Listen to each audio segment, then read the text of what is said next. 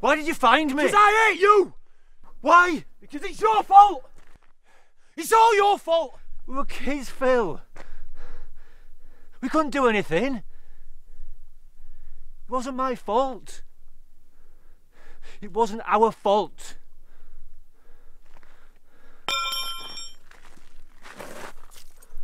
You'll just take me home. I'll just go and get your money. No, it's fine. This one's on me. Think of it as a leaving gift. You leaving? Yeah, got the job. I move tomorrow. Oh. Congratulations. Thanks. So, this is goodbye. I don't suppose I could get a hug. I can't. No, it's fine. I was only joking. Take care of yourself, Jimmy.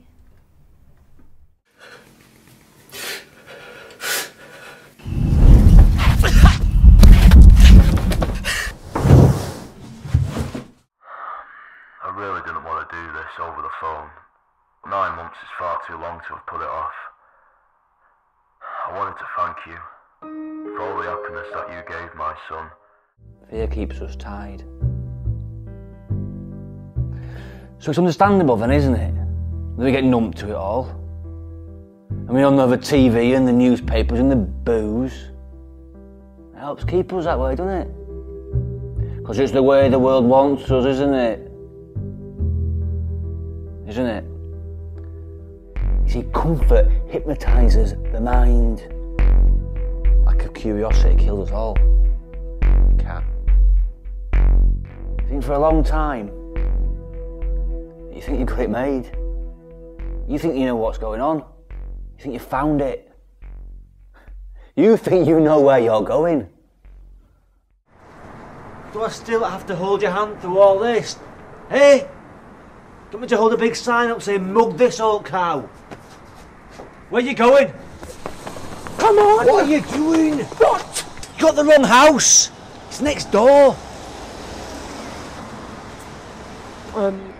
Okay, well, what are you going to do about it? What am I going to do?